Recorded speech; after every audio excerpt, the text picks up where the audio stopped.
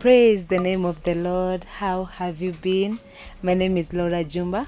Karibuni sana to another episode of All Things God. Can you believe it that we are already in the last week of January? Our God is truly faithful.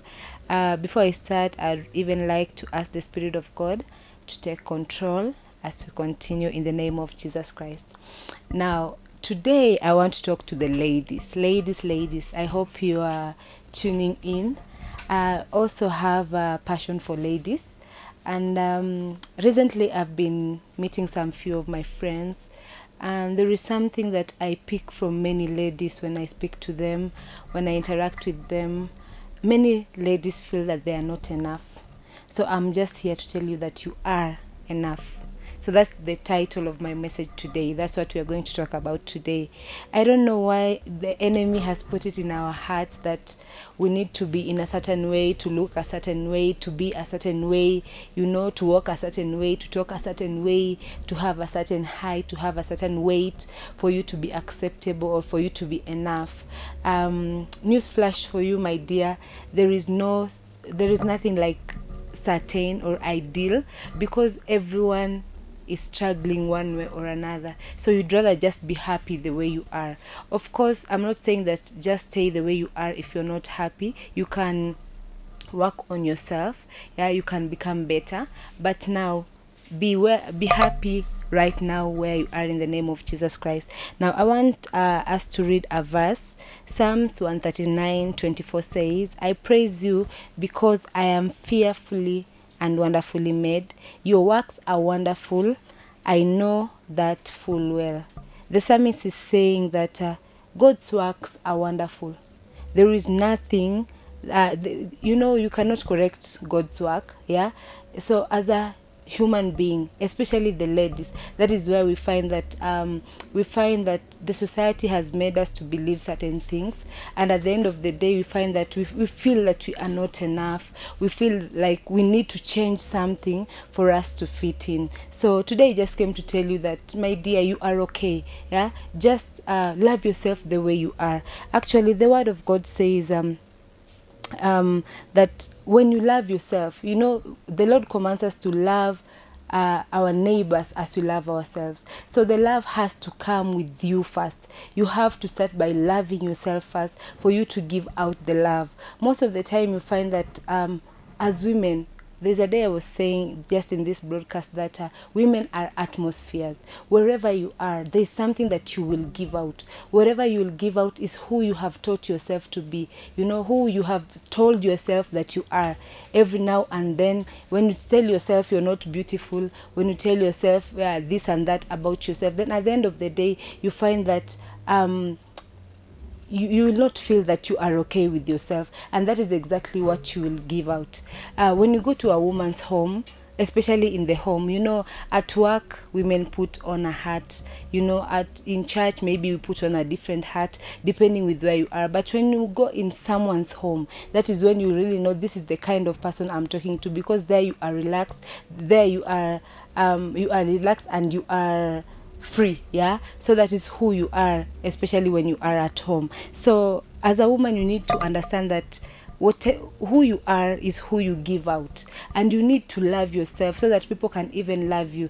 Sometimes if we want to find validation from people, we want to find validation from men, we want to find validation from our parents. It is so funny that we are seeking validation from people who don't even know themselves. You know how tricky that is, that you are looking at someone to validate you, and that someone does not know themselves. So that is why you need to look at the Word of God, in the Word of God, so that you know who you are. That is why I came here today, just for us to look in the Word of God and see, what does God say about you? God has a grace for everyone. Yeah, he has given you something that he has enabled you in a certain area. He has a space for everyone. God has a race for everyone. He has a place for everyone, and he has a pace for everyone. So what am I saying? Run your own race. Yeah, be in your own place, and occupy whatever God has told you to occupy that space. Most of the time you find that we look for validation in things like makeup, clothing, the material things. What car do I drive? Where do I live? So those are the things that sometimes validate us, but we don't need to get validation from those things. You need to look in the inside. Build yourself from the inside and from the word of God. How will you build yourself from the inside? You need to read the word of God. Renew your mind with the word of God day in, day out, until you believe what the Lord says about you. So today I just came to tell you that you are enough. Yeah, just the way you are. Yeah, of course, as I've said, you can improve on yourself. You can become better, but do it for yourself. Don't do it for other people. Because, as Proverbs 31 says, it says that charm is deceitful and beauty is passing. But a woman who fears the Lord, she shall be praised. Beauty is passing. It will pass away, by the way. The things that you want to kill yourself for, the things that you want for you to become, it will pass away. You will not be 20 forever. You will not be 30 forever. You will not be 40 forever. Time will pass. Time and chances happen to us all. And season and times come. So, yes, work on yourself so that even during your youthful time you are productive, you feel the best about yourself. But that is not all that life is. You need to look on the inside. There's a day I was talking about purpose. Find out, why was I born? And put your energy there. Put your energy to fulfill why you came here on earth. Put your energy to leave a legacy here on earth. Not on things that will pass away, in the mighty name of Jesus Christ. I want to read a verse here.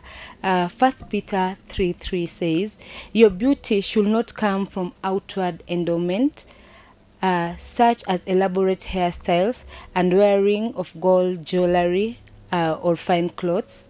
Rather, it should be that of your inner self, the unfading beauty of the gentle and a quiet spirit, which is of great worth in God's sight. I will repeat. Your beauty should not come from outward endowment, such as elaborate hairstyle and wearing of gold jewelry or fine clothes. Rather, it should be that of your inner self, the unfading beauty of a gentle and a quiet spirit, which is of great worth in God's sight. So, woman of God, I'm insisting in women because I know that is where women sometimes we compete with each other. Tunasikilia wengine wivu. You even want to snatch what is of another because for you to feel like you have arrived. No, that is not where we need to get our validation. Our validation should be from the inner self, the unfading beauty of a gentle and a quiet spirit, which is of great worth in God's sight. So what do you look at when you look at yourself? What do you see, by the way, when you look at yourself in the mirror? What do you see? Or who do you see? Who are you in Christ? So when you walk around, what do people pick when you are around them? When you have a low self-esteem and you walk around people will tell. People will tell that you don't love yourself enough by the way you're carrying yourself, by the way you're talking, by the way you're even treating other people. People can tell a person who is confident about themselves and a person who is not, wants to be validated all the time or gets validation. When you praise them, they are okay.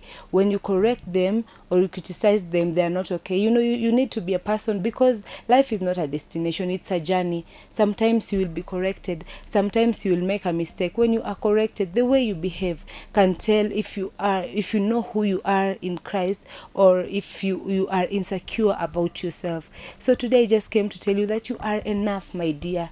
You are enough. There is nothing you can add on yourself to become better. You can just work on your character. There are things that